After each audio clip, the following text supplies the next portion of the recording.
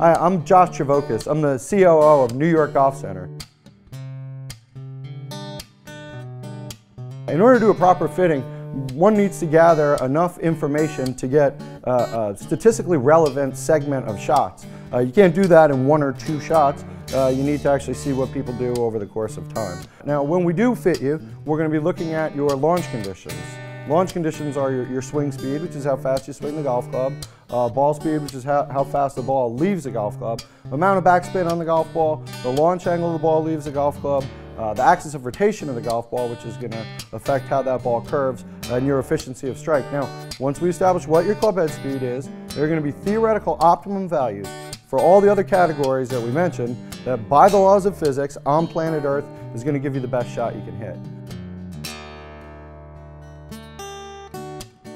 Iron set, we're mostly looking for consistency of distance and consistency of trajectory. Players are going to miss left or right. They are going to get some variances in shots, but if we can keep that as consistent as we can get really good performance out of the irons. Above the irons, right now we have a lot of options in the industry. There's fairway woods, hybrids. Now there's clubs that are kind of in between a fairway wood and a hybrid, as well as long irons and utility irons. So when we do top of the bag, we really focus in on what shots a player needs, what specific yardage he needs at any given shot, and what specific trajectory he needs to get that ball to stop when he gets there. And then of course everybody loves to swing the big stick, really cut and dry. We're going for max distance. I mean, obviously, because straightness is a huge concern as well.